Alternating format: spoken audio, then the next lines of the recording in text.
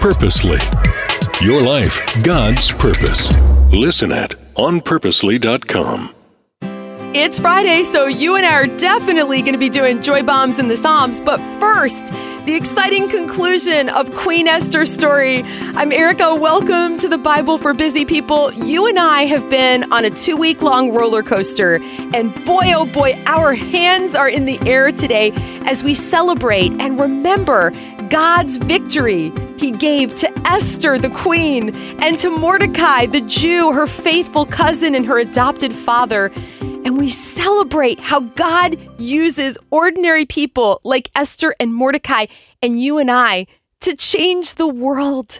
He weaves us into His plans, and it's beautiful. So join me in Esther chapter 10, the final 3 verses. One more trip on this roller coaster. Here we go. King Xerxes imposed a tribute throughout his empire, even to the distant coastlands. His great achievements and the full account of the greatness of Mordecai, whom the king had promoted, are recorded in the book of the history of the kings of Media and Persia. Mordecai the Jew became the prime minister with authority next to that of King Xerxes himself. Wow. He was very great among the Jews who held him in high esteem because he continued to work for the good of his people and to speak up for the welfare of all their descendants. I don't know about you, but I want to be like Mordecai. I want to be faithful and loyal. I want to do the hard things. I want to encourage the people around me to do the hard things for God that He's calling us to do. I want to do the right things. Mordecai knew that his life was in danger because he refused to bow down to the evil right-hand man of the king, Haman. And he still refused to compromise his principles and his faith, even though he knew he might lose his life. He almost did, but God intervened. And it's because Mordecai was courageous, Esther was courageous. They were part of God's plans. They were chosen to be part of God's plan, but they didn't need to say yes. Do you realize that? God could have used somebody else, but they said yes. Marinate on that today and consider and ask God, what do you have for me? What plan do you want me to say yes to? And God, this is what I would add, please give me the courage to say yes. Who knows what God will do in your life? He is the same God who intervened in the story of the Jews, all of these many years ago. I don't know how many, but it's a lot, okay? He intervened and saved His people. What will He do through you? Meditate on that in the coming days and ask Him.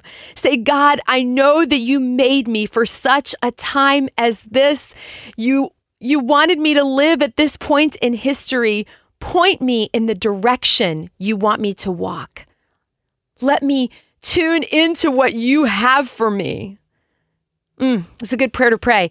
All right, we're going to celebrate now because it is Friday. We're going to be doing Joy Bombs in the Psalms, and I chose Psalm 30 because I feel like if I were Esther, this is what I would say, even though it was King David who wrote this psalm. Here we go. Psalm 30, beginning in verse 1. I will exalt you, Lord, for you rescued me. You refused to let my enemies triumph over me.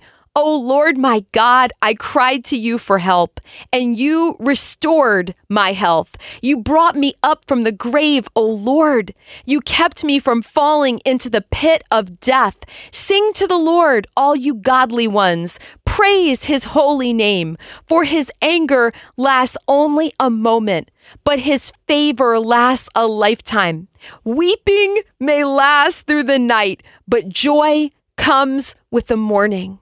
When I was prosperous, I said, nothing can stop me now. Your favor, O Lord, made me as secure as a mountain. Then you turned away from me, and I was shattered.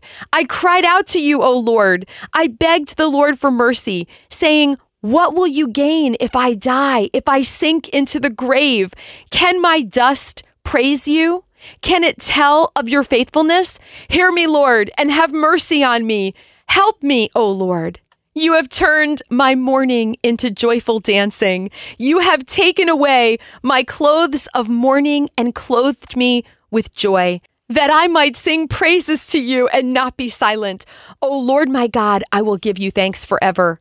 Do you remember that moment when we were reading the story of Queen Esther this week, when Mordecai was sitting in sackcloth and ashes? He heard that the evil right-hand man of the king wanted to kill all of the Jews because of something he had done, something good he had done. He would not bow down to the evil right-hand man. He would only bow to God. And Haman was so full of hatred and pride that he was like, I'm not just going to kill Mordecai. I'm going to kill all the Jews. And Mordecai was in mourning and deep prayer and asking the Lord to intervene and begging him for mercy and telling Esther she had to go before the king. But look at how the story ended. It did not end with Mordecai begging God for mercy in sackcloth and ashes, just as we just read in Psalm 30. You have taken away my clothes of mourning and clothed me with joy, that I might sing praises to you and not be silent. Mordecai was promoted to be the new right-hand man. And I am certain that King Xerxes was better off with Mordecai at his side than he was with Haman. There's a beautiful verse in Isaiah chapter 61 that talks about how God gives beauty for ashes. That is what he gave to Mordecai and Esther and to his people. And I believe with a full heart, it is what he wants to give for you too. Your story does not end in sackcloth and ashes. Your story ends in beauty. God turns mourning into joyful dancing, and he uses ordinary people to accomplish his extraordinary plans. That is the story of Queen Esther in a nutshell. Oh, until next time, you are so very loved. Thank you so much for listening to the Bible for Busy People. If you need prayer or you're ready to go a little deeper in your faith, we've posted some resources for you in our show notes. We'd love for you to share this podcast with a friend and leave us a review. It helps us reach even more people with the hope of Jesus. This podcast is part of Purposely, a podcast network designed with practical podcasts to help you find and live in God's purpose for your life. Find more podcasts that will recharge you at onpurposely.com.